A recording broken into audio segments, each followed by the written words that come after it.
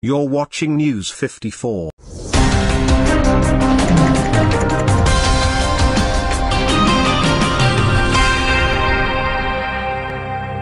Dubai has now attracted much attention as new details emerge on what Uhuru is expected to do soon. According to Alai, Uhuru Kenyatta is going to visit Dubai, where the Deputy President William Ruto has allegedly visited and is yet to jet back to the country from Dubai. Uhuru Kenyatta has now spoken about the current condition of William Ruto. He disclosed that politics doesn't require sprinting while commenting that William Ruto is exhausted. The Deputy President William Ruto and his boss Uhuru Kenyatta, who is the current President of the Republic of Kenya, have had their differences often shown in public.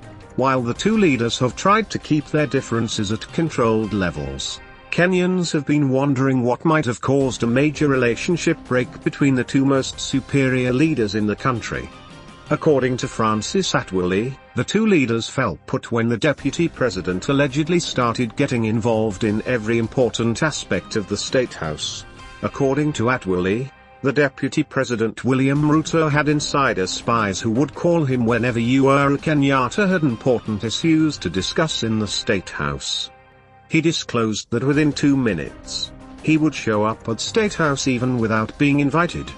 Additionally, Atwoli revealed that the current deputy president was rusty in his doings, which made the president scared of his legacy. This, according to Atwoli, was a major cause of fallout between the T.